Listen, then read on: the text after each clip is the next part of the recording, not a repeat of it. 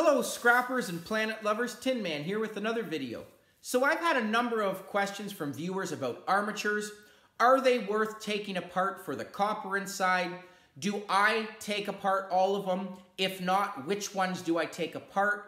What are my tips and tricks to open them quickly and effectively? So I'm going to answer those questions today. I do have an experiment behind me here whereby I have taken apart 11 pounds of armature. I've separated the copper from the tin. Gonna weigh it out separately to see what kind of profit I made from the copper, if any, if it was worth my time, and hopefully answer some of those tips and trick questions for you. I do want to apologize beforehand. I do have somewhat of a cough, so I apologize if you hear that throughout this video, but again, just want to give the heads up. The great thing about armatures is that they are always going to be copper. And they do come in different sizes. You can see a small one here. Here's a larger one, okay? And they do come in different forms. Some of your electronic and appliances will just have a metal cap that is magnetic. Underneath is your giant armature. Your copper-bearing motors will have the windings around the motor. Inside the core, if you will, is your armature. And I have seen a lot of people say that they have now passed up on a lot of different motors, like vacuum cleaner motors, because manufacturers have started to replace the copper windings on the outer shell of it with aluminum. So if you scratch those windings and it reveals a metallic look underneath, it is aluminum. And in their opinion, not worth the time to take. In my opinion, all of them are worth scrap value. Even if they are aluminum, you're still going to get the, I throw it into my tin, so even this shell here, I'm going to get tin price at 10 to 14 cents a pound in London, Ontario. So it's still better than nothing. But your cores, your armatures, as I said, are always copper. And the nice thing about these is I can bring these into a scrapyard as is and get 39 cents a pound Canadian. So with that experiment, 11 pounds of that, it works out to be $4.29 from doing nothing but just taking these in. But again, gonna look at some of them. Do I take all of them apart? No. And for this experiment, I did spend a lot of time taking some of them apart just to see different prices and stuff. So I have taken apart a small one like this, just to kind of give you the size difference there, you see. This one right here, I have separated it. There is the number 2 copper inside. Number 2 copper in London, Ontario is going for $4.40 a pound Canadian. It has actually dropped 20 cents from last week. So unfortunate there, but still a great price, okay? And from this small one, I will not do these little ones again, but for the sake of this experiment, I did get 3 ounces from this, from the weight. Once I took it apart, surprisingly, I got about 8 or 0.8 of an ounce, so almost an ounce there. So worked out to be about 23 cents a pound for that. So, you know, 14 cents more. It did take me a while. It was kind of frustrating to do. So I do not take little ones apart like that. But again, I did it for this experiment.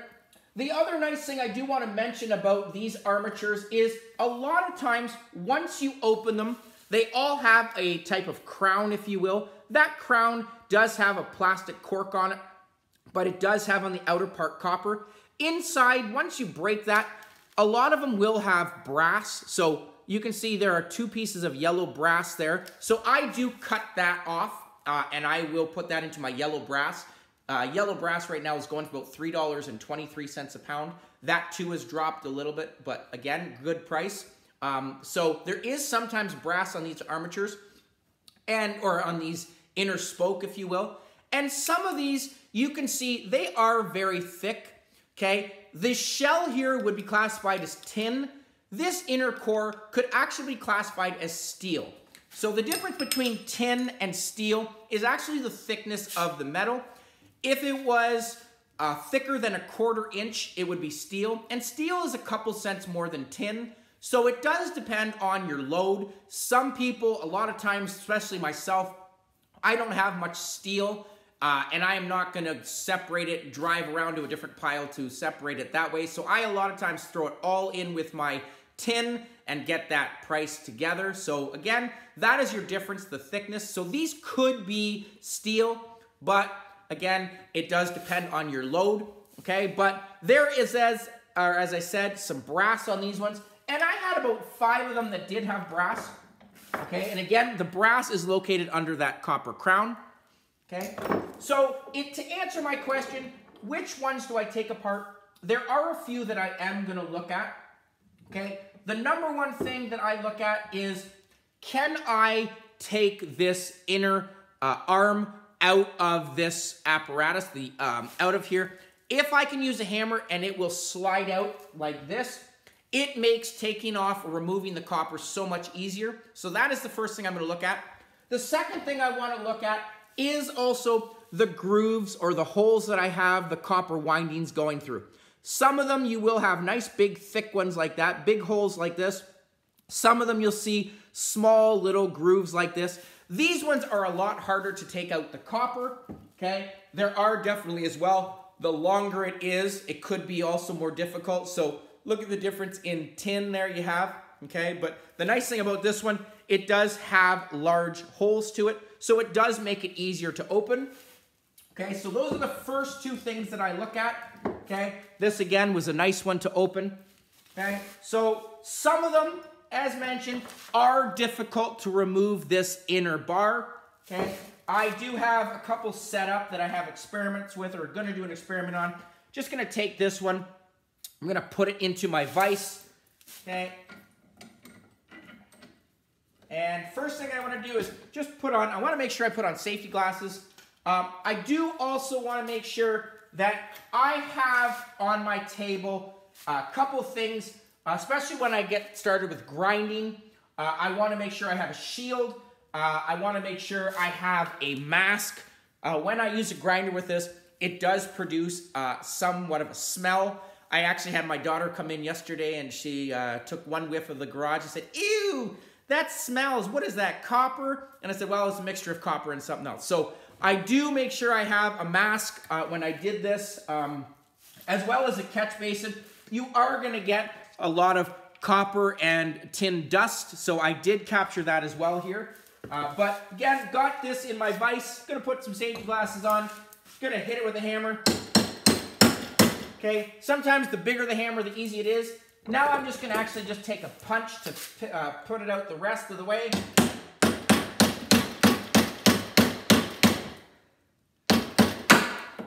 Okay, so again, some of them are easy to do. That one has gone through. As you can see, the crown is still on there, so I do want to make sure I hit that off later because that is copper as well. A lot of people have asked about this little ring here. Is it brass? Is it copper? And the neat thing about these is if I scratch it, it does reveal underneath somewhat of a copper look to it, but they are kind of a weird material. I'm just going to break one for you to show you. Okay, so inside of it, it's almost like a plastic. You can see right there, that little plastic piece. Try to pull that up to the camera. Okay, with a small little coating of copper on it. I actually have a bin of these separate. I do not know what the scrapyard will do with this. It might be just a thin layer of copper on it. So I actually have a bag of these. I'm going to bring them to the scrapyard. If they give me number 2 price for them, awesome. If not, they can figure out what to do with them, or they'll just send me home with them. So stay tuned with that. I am going to the scrapyard in a little bit, in a couple days actually, so stay tuned to that. But again, they do appear to be copper and sometimes brass, but once I open them, they almost look like, as I said, a cork with a copper layer on it. So again, it could be just a thin layer of copper, but I hold on to them for later. But there is my inner part to it. So this is going to be weighed at the end with my tin. There is a little bit of brass you see right there. I will cut that off or slide it off. There it is. So some yellow brass rings. I have a bag over there. Okay.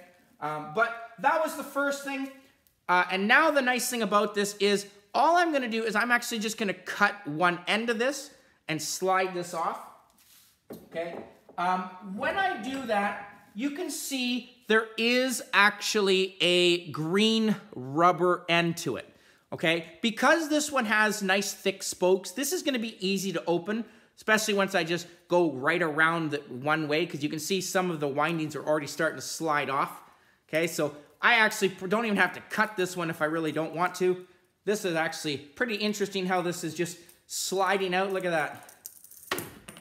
Okay, so look at the size of that piece of number 2 copper on that. There are gonna be different spools like that because I cut one of the ends to it, okay? But look at that, it's just coming out. This does not always happen. So this is one of the first that does this for me.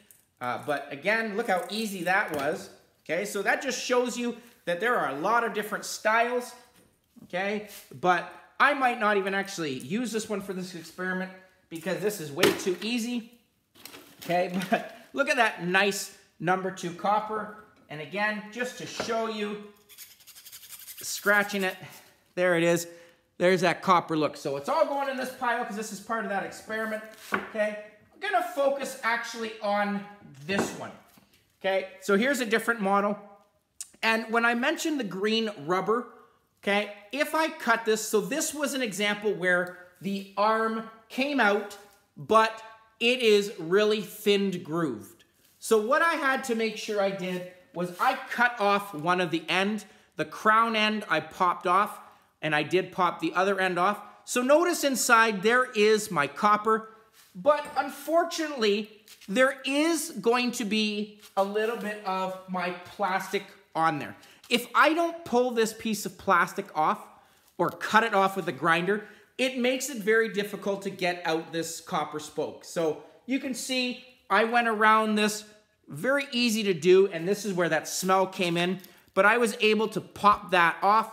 There is still some of the plastic, okay? The rest of this, that core, all I have to do is take a pair of pliers, or side cutters, sorry, and just going to cut this, open it, and actually that will separate this core, cut it.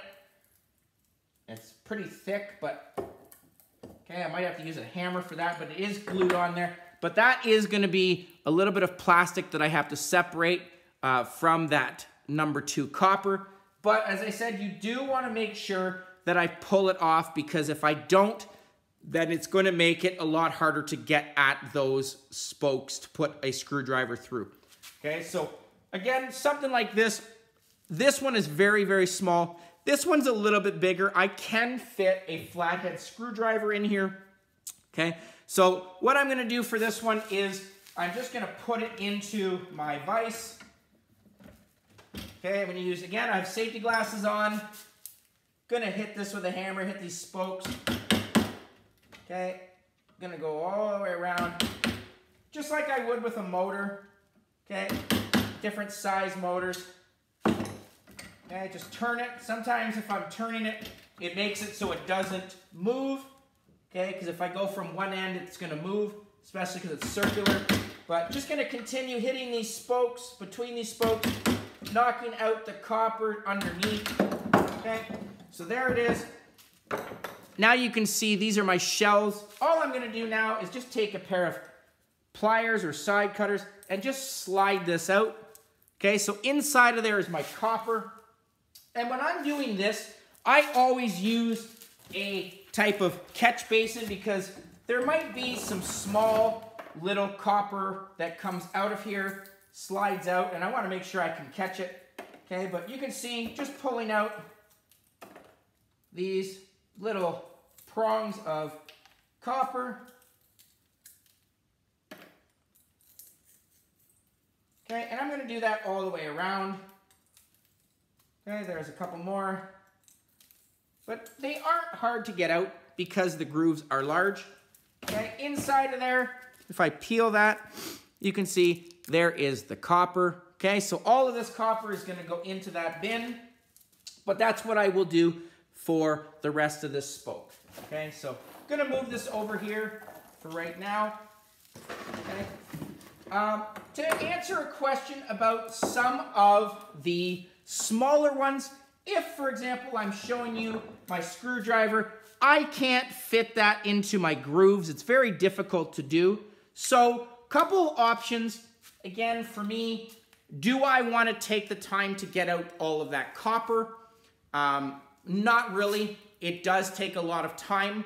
But for some people, I have heard that they will take all the copper they can. They will separate everything, just like they strip all of their wire. So an easy way to do that is I've already removed the bottom with the plastic. I can't get at the grooves to that with my screwdriver. But another method that I figured out was every one of these grooves does have, you can see, plastic inside of it. Okay, so that is what's holding that in, just like I showed you the cap on the bottom. And all I'm actually going to do is I'm going to put a grinder down each of these grooves and cut that plastic. Okay, so I'm going to do that right now to show you some of them. Okay, you can see my copper windings are up right now. Okay, I've already popped them up. I took them off with a side cutter, just off of the glue. Some of them were glued to the crown there, if you will. There's my nice piece of brass again that I am going to get off. But what I'm going to do, as I said, take a side cutter or a pair, my grinder, sorry. Just going to grind down these grooves. Okay, so again, this is where my mask comes in. Safety glasses. I'm not going to put a mask on for this part because I'm only doing a couple, but I did use a mask before. Okay, so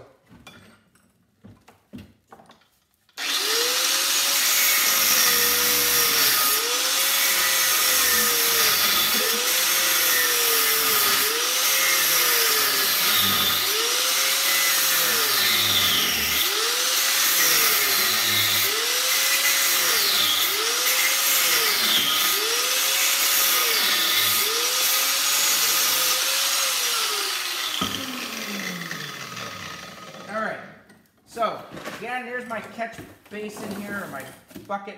And now that I have cut down the sides here, what I'm just going to do is I'm going to grab my copper and I'm going to slide it out that groove. Okay, so there you go. There it's coming out. Yeah, you hear it dropping. Okay, and it's not going to work for all of it, but you do have right there, look at that. See the copper coming out? Sliding out the side, okay? So you can get the copper out. It's just, in my opinion, as I said, time consuming.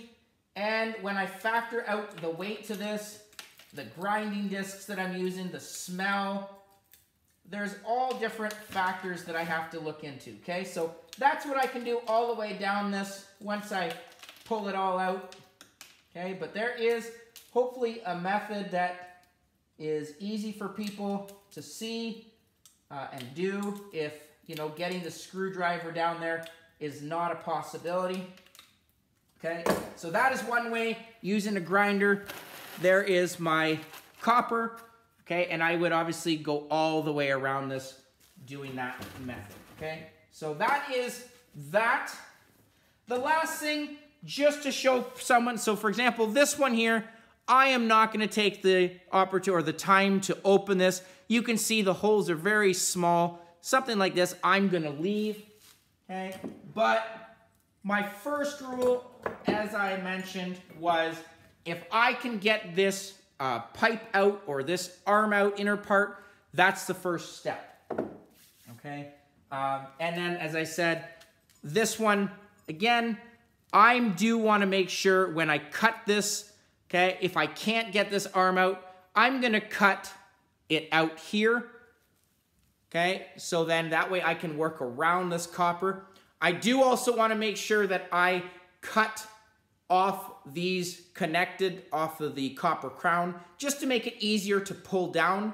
Okay, but hopefully that answered that question. Do I open all of them? No, I don't.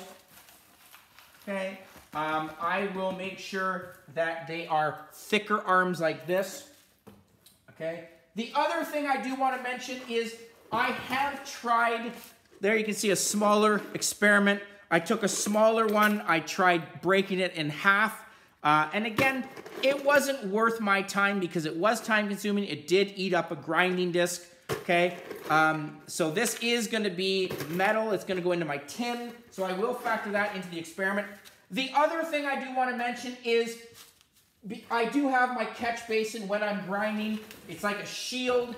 It will collect the copper dust, and there will be some on my table still. So there is right here my copper dust. And what I'm going to do to this is I'm actually, to make sure that this is copper, because there is a little bit of debris in there as well as tin, just going to use a magnet, run a magnet through it. Okay, so my magnet is going to obviously pick up the parts of tin.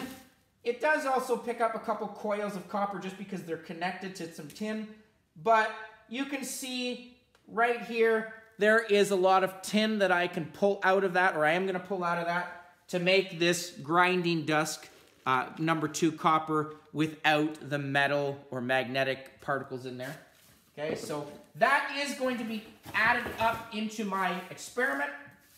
Okay, so 11 pounds of armatures I have here. You can see, just going to weigh it. I have to make sure I factor this experiment part in. Okay, that part to it. I am not going to include this easy one. That was amazing, like I said, that I had this.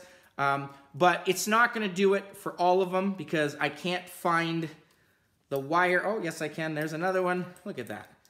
This might actually just be therapeutic to just unravel like this without, you know, watching some of the NCAA tournament. I may just watch that like this. So that is incredible that I have this beautiful spoke of copper.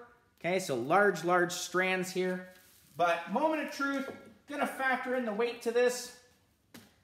There is, oh, I gotta put it first of all, sorry, into pounds. There we go. So this is 1 pound, 11.75. So 1 pound, 12 ounces. So a 1 3/4 pound of copper there. Inside of here is my dust. Let's see if I, okay, again, I'm going to probably have to run a magnet through that again, but there is over 3.6 ounces of copper dust from grinding through it. As I said, all of these are shells that you have now. Going to be tin, so 3 ounces more here. Okay, so what did I say there? 1.12, so 1.15, so almost, you know, almost 2 pounds there, because there's 16 ounces in a pound, so almost 2 pounds. My tin here, gonna weigh the tin right now. Okay, so here we go. The tin right now, I'm gonna classify it as 10 cents a pound. In Sarnia, it is 14 pounds, or 14 cents a pound in London. Okay, so I gotta make sure I get all my armatures here. I'm gonna put that in. Okay, all of these. And I have not factored in the weight of these crowns. So here is the crown broken. Okay, I do want to make sure I break those as well, but inside you can see there is rubber there. So I do break that open to get those little pieces of copper. So number 2 copper here. There it is right there. Look at these little copper arms. So it all adds up for sure. Okay, but just gonna factor in the weight here. I have 6.5 pounds, almost 6 pounds, 11 ounces worth of tin. So at 10 cents a pound there, you know, gonna get my 60 cents there. So add that to my copper here. Was it worth it? I'm gonna say no. With the little ones especially, this took me several hours to do for just an extra, you know, $5 in profit. So I do not do all of the little ones. The only ones I will do, as I mentioned, is the ones that have the nice large grooves to them, as well, if I can easily hammer out the inner core to that to get to that copper. Okay, so hopefully that answered those questions. No, they are not all worth it, okay, but they are a great source of copper, and at 39 cents a pound as copper bearing motor and armature price, I'm just going to throw this in and get that money. So hopefully that answered those questions. A lot of different factors here that you have to take into consideration. Hopefully those pieces of advice or tips or tricks that I showed you will help you. And again, it all depends on the viewer, the type of scrapper you are, and I think the availability. So hopefully that answered those questions. Please comment down below, like, share, subscribe, and I'll catch you on the next one. Tin Man out.